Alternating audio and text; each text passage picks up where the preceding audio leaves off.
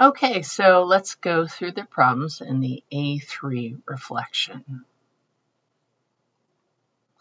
To the right is a histogram of the 100 bowling scores recorded by a player during 1 year of bowling. Which of the following is a correct statement? The distribution is uniform. The distribution is skewed to both the left and the right. The distribution is binomial. The distribution is normal. The distribution is unimodal and symmetric. So you do need to get used to describing the shapes of distributions. You will have to do this on the AP exam and all year long in my class. So uniform means that the distribution is roughly the same height throughout. And you can see, let me see if I can get my little pointer out. My mouse doesn't want to come out to play. There it is.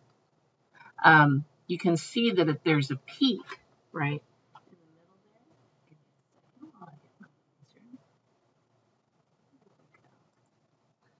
So there's a peak right here. So that's not uniform. If it was flat across, that would be uniform. So A is not the correct choice. It's roughly symmetric. So that means when you fold it in half, it's kind of like the mirror image of each other. So the left piece, if I were to cut it in half here, this is pretty much symmetric. This side on the left matches this side on the right. So the correct answer is not B, because that says when it's skewed, that means the opposite of symmetric. That means it's either leaning to the left or the right, or I should say being dragged to the left or the right. Binomial, well, we haven't really covered that term yet, and that's in a later unit, but it has nothing to do with the shape of a distribution. The distribution is normal. Again, we haven't taught you about the normal distribution. That's actually the most popular one we'll work with. But right now, you're like, oh, I have no idea. It is unimodal, which means one peak. So here we go. And symmetric. So we did say it was symmetric, and we did say it has one peak. So the correct answer is E. To the right is a histogram of test scores. Which of the following is a true statement? The median score was 75. So the median is going to be halfway through these data points. And I went ahead and counted these up. I've got 8 here plus 5 there. There are 13 data points. So the median should be at the 7th data point, which means one of these two right here, which is clearly above 80. So the answer can't be A. Only 5 students scored above an A. So for B, if 90 and above was an A, most students received an A. That's not true. Only 5 out of 13 received an A. More students scored below 70, I count 4, than above 90. While I can't 100% tell that these are actually above 90, because these scores could actually be 90, I also can't say it's false. So, then we have more students scored above the median, and we're guessing the median is probably about in here somewhere. Right, then below the median. Well, the point of a median is it divides, well, it's fine. The point of a median is that it divides it in half. So D is not the answer, all right? Now, this distribution is skewed to the left. How do you know? It's kind of like if you were tugging on the distribution and pulled a few of the data points away. Which way did we pull? We pulled to the left. And what happens is that kind of pulls the mean lower. So when you hear about someone blowing the curve or dragging down the average, that's because they're the low ball unit. Now, if someone gets a really high grade, they can also pull up an average. And that would be skewed to the right is when they pull up an average. Skewed to the left is when they pull down an average. So the answer is E. Just again, to review distributions, you have, look where your center is. If it's symmetric and unimodal and no outliers or gaps, your center tends to be in the middle, all right? If it's skewed left, your center will probably be a little bit left. So, and then skewed right, there's your center. So most of these are actually medians, but the main thing, catch where the symmetry, they're symmetric, skewed left, skewed right. Skewed right with an outlier and a gap. There is the center, and this is fairly uniform, no gaps or outliers. And this one is bimodal because it has no peaks. So we're going to basically use what I just talked about here a little bit to describe this distribution. Now, SOX is in your textbook. So if you actually read your text, I'm pretty sure it's SOX in your textbook.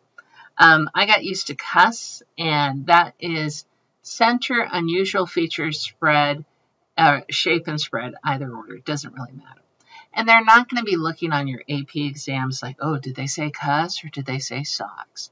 They're looking for just what, these are just reminders to you of what you have to describe.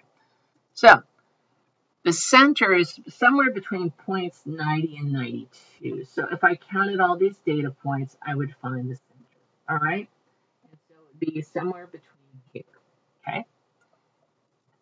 There are no outliers or gaps. So as far as we can see, this is called a stem and leaf plot. And you can see that there are no gaps. Every row has data. And then if we're looking at symmetry, it helps to actually turn it sideways. So your high values are on the right and low values are on the left. And you can see that there's, it's pretty much one peak. This is not an obvious peak here. This could be kind of like this.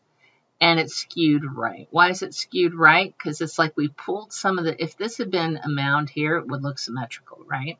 But if we tugged on it, like you're tugging on a thread on a sweater or something, it would go to the right. So it's skewed right, which means that our average is probably higher than our median. The minimum is 56 and the maximum is 145. Now, I'm going to teach you more sophisticated ways to measure spread. But at this point in our lessons, we're going to just use range. But that's going to change pretty quick. Now, SOX is the other acronym for the same thing. It stands for shape, outlier. So you can see that's how we deal with unusual features over here. And then we also have center, which I have up there, and spread. So it's the same thing. It's just whichever acronym you like to remind you what you need to tell me in terms of a distribution. Also, don't forget context. Like here, I did say for blood sugar level, you should always say what you're saying. It should not be too naked when you're describing it. And then here's another example of a distribution. Let's go ahead. This is a Parkinson's shirt class simulation from a previous year. And you can see the center, the median, I went ahead and calculated it, and it is at 6. All right. There are no gaps or unusual features, no outliers. It's unimodal. We just have one peak. It's roughly symmetric. It doesn't have to be perfectly symmetric. And my range is from 2 to 10. Basically, you're actually going to subtract those to explain the range, which is 8. So there's a spread of 8. You can also say the minimum is 2 and the maximum is 10. But later we're going to get into more sophisticated measures of spread. Okay, whoops, thought I got it. Number 4, a statistics teacher asked the 29 students in his class how many minutes they spent on the homework assignment. The distribution of the variable time on homework is, now the difference between the longest time and the shortest time, that is actually the range, all right? So a description of what values a variable take and how often it takes them, that's actually a definition from your textbook. A distribution tells you what values a variable takes and how often it takes these values. So it's not the average distance. Distributions, we can get averages for distributions, but we're not really saying one number is the distribution. The distribution is all the data put together. So the answer there is B. All right, now we have a histogram of the number of miles I logged on my treadmill each day. Which of the following is a false statement? By the way, this is true data. This should be from the summer of 2022 when I was able to get a lot of miles on that treadmill. All right, so we have a long tail on the right. So it is skewed right, okay? And oh, remember we're saying false statement. So you might be tempted to click on A, but we said false. So we don't want A. Smaller peaks do not count for modality. This is unimodal, all right? Then let's look at our range. Yeah, my smallest value is 0. My largest was 14, so C looks fine. Are there unusual features? Yeah, look where that arrow is. There's a gap. That's an unusual feature. And then the median is the halfway point where the data is split in half. And yeah, it's roughly between 3 and 4. So it's in here somewhere. So the correct answer for this one of a false statement, so this is true. I find it very helpful to write a TF after all these so I can remember which one is the answer.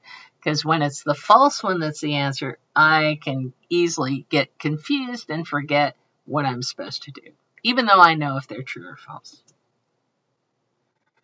A particularly common question in the study of wildlife behavior involves observing configurations between residents of a particular area and intruders. In each contest, the residents either win or lose the encounter, assuming there are no ties. Observers might record several variables listed below. Which of these variables is categorical? So remember that categorical distributions will have frequencies, but their values are not numerical. So for A, the value is in seconds, that is numerical. B, it's the number of animals, numerical again. Total number of contests won by the residents, that is numerical, all right? The number of residents per square mile, again, is numerical. Whether the residents win or lose, that is categorical. All right, to number 7. One way economists measure the health of the real estate market is by counting housing starts or the number of permits issued for construction of new homes. Below is a graph displaying housing starts in thousands in the U.S. from 2006 to 2009. What is the principal weakness of this graphical presentation of data? Well, the problem here, we really don't want to use pictograms, okay? So here, this value, it looks like it's about 1,800, right? And let's say this value right here, which is about 900, okay? If I just go by the height, by the way, which is what I should do, this is about half that. But you can see that the area of this is not half of this. So pictograms, because they scale like this, they actually exaggerate the difference. So they use area instead of height, which makes the difference seem bigger.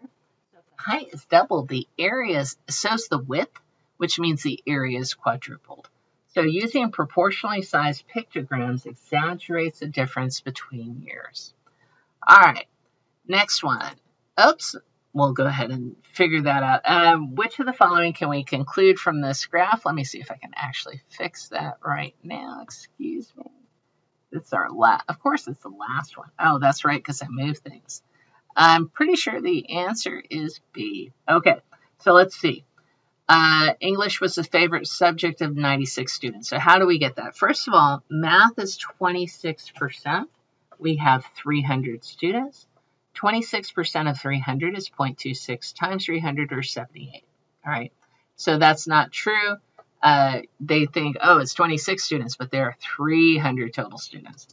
English, whoops, if you do the math there, English is 32% of 300. Oh, that does work out to 96. We'll go ahead and check out the others.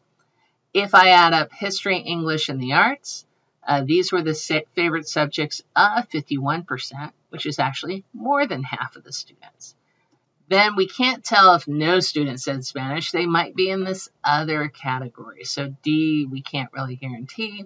And then we have no idea of gender from this data, so we don't know if most of the English students were female.